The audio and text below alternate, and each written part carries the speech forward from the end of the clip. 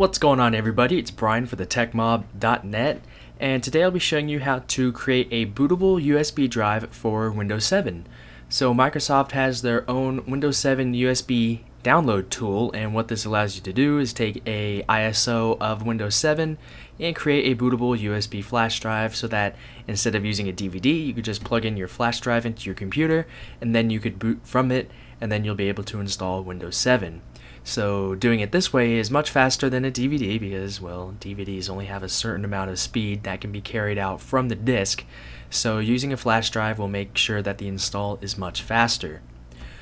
So I'll put a link to the Windows 7 USB DVD download tool in the description. This is just the web page for it. It gives you a lot of good info about it.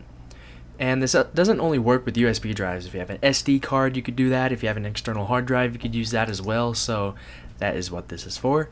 So I just finished re-downloading a copy of Windows 7 Professional 64-bit with Service Pack 1 through the MSDNAA through my university. And the ISO is right here in my downloads folder. So I've already downloaded and installed the Windows 7 USB DVD download tool. So I'm just going to go ahead and open it up. And there are 4 steps. So the first step is to choose the ISO file. So I'm going to go ahead and do that right here. Click on next. Now we need to choose the media type. So for this video I'll be using the USB flash drive, and you also need a flash drive that's at least 4 gigabytes or larger to do this. So my flash drive is 4 gigs, so it fits within the space criteria. So I'm going to go ahead and click on USB device. Then you have to choose which device you like to choose. So here is my USB flash drive. So we're going to go to begin copying, and it will format your USB drive so everything on it will be erased. So if there's any important files on it, make sure you get rid of it beforehand. So right now it is formatting it, and I believe it formatted it as NTFS because that's what it requires instead of FAT. Yeah, because before the file system for my flash drive was FAT, and now it's NTFS. So right now it is extracting everything from the ISO, and it's copying all of the files to the flash drive. As you can see here, it's beginning the file transfer operations. So I'm going to go ahead and skip over to when it is almost finished.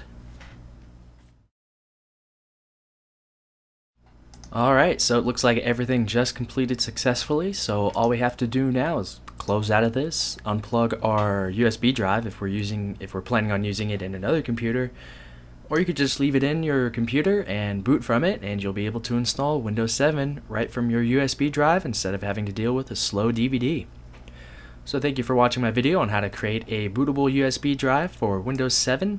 Now I'm pretty sure this works with other operating systems as well, so if you have an ISO of Windows Vista, if that's something you'd like to use, or Windows XP or something else, possibly Linux, then I'm sure you'll be able to use the same tool to create a bootable USB drive for that operating system. So thanks a lot for watching the video. If you have any comments, questions, or suggestions about this or anything else, feel free to leave them down below in the comments area. But that's about it with the video. So thanks a lot for watching, and I'll see you all very soon.